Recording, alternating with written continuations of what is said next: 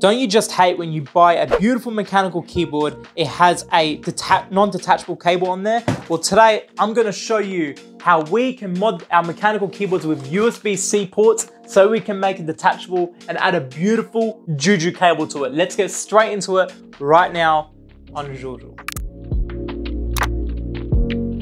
Now you might be saying, Juju, why would I buy a keyboard that's wired when I can just buy a detachable one? Well, that's fair enough, but not everyone has a detachable mechanical keyboard or has made one like that or has the money to spend to make their own mechanical keyboard. So what this video is offering to the people that have mechanical keyboards is a way to mod it so that they don't have to change their keyboard. They love it already, they have good switches, you know, they don't want to spend extra money. They just want to mod it so they can put, like, say, a Juju cable or a coiled cable or whatsoever. And I agree with that because, like, look at my desk, right? So I've got this mechanical keyboard right here, and I would hate not to have this detachable. Like, literally, you know, with my Juju cables, I would be pretty upset if I could not remove my keyboard and move it somewhere else. So in a way, it kind of offers the people to, you know, move around their desk and move around their cables, and just, it's a bit more flexible and obviously portable. So that's why I think I'm gonna show people how to add their own USB connector. So if you're wondering what mechanical keyboard this is a Xiaomi and it has red cherry switches, and I'm giving it to my cousin because he wanted to have a Juju cable,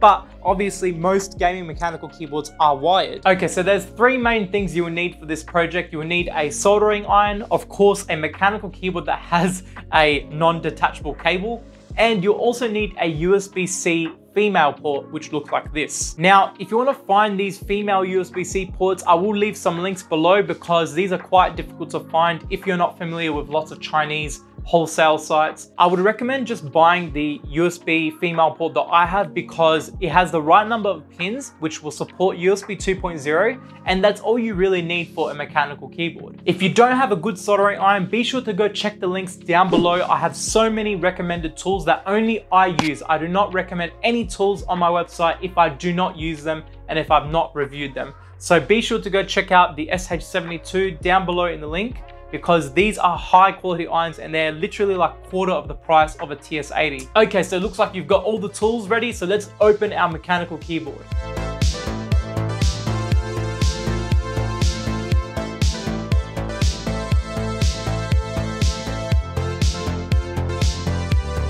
Now this is a great keyboard because literally it came apart so easily, just had some screws and then I had to pop it out. Now the awesome thing about this mechanical keyboard is that look at the wire, it's just here, right?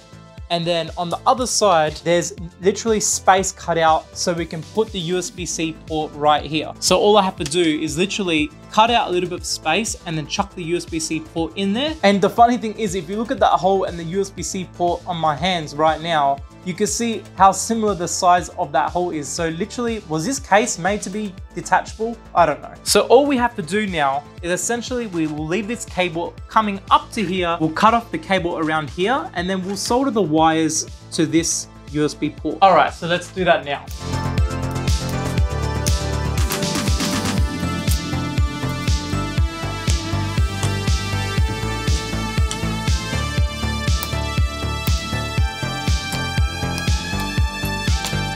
Okay, here's a quick lesson on electronics here. So if we look at the USB-C port here, you can see V is on the left side, and then you can see data negative, data positive, and then the ground, which it looks like a C at the moment. You can see the red one will go on the V, the black one will go on the G, which looks like a C at the moment, actually. And then D minus will have the white, and then D plus will have the green. Okay, so using my wire cutters, these are called wire cutters. I'm just gonna cut some plastic away from here so we can fit the USB-C port into there, and as you can see, it's gonna fit perfectly fine in that small hole. So let's cut some plastic away.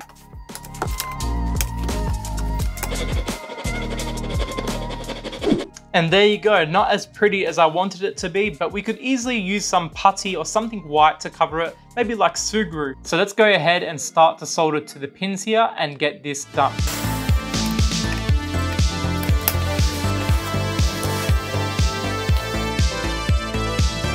So what you're gonna do is turn on your soldering iron, then we're gonna put the wires onto the USB-C port and solder it, and then we are done. So let's do that.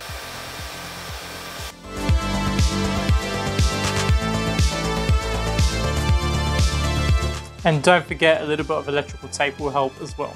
Okay, so now I've soldered it in place. All I'm gonna do is glue this USB-C port into here, and then we can test the cable. All right, let's try this out right now. All right, you ready? Let's see if we got this on the first try. So here's my USB cable, and oh my gosh, I'm gonna try this with one hand. But, can we get it? Oh, did you hear that? No, no, first time. No way. We did it. We did it, guys. First time, and that was super bloody simple. So all I'm gonna do now is glue this into place, okay? And then maybe we can find a way to make this front side look a bit prettier. And oh my God, you wanna see the results? Are you sure? Are you ready? Okay, check it out. Look at that. How beautiful does that look with a detachable cable instead of one thick, ugly cable? That looks gorgeous. So now all my cousin needs to do is take it out, remove the keyboard, and then at any time he can change his mechanical keyboard. Well, obviously he only has one, but I have two. So the hell with this cable. Now all we need is a detachable USB cable, a Juju cable. Now you can't tell me that that wasn't an awesome tutorial on how to mod your own mechanical keyboard so you can make it just like the enthusiast mechanical keyboards. It was very simple, very easy to do. You just need some simple tools and some patience, and that's all. Okay, now go like the video, subscribe, because that's all for me. Yalla, bye.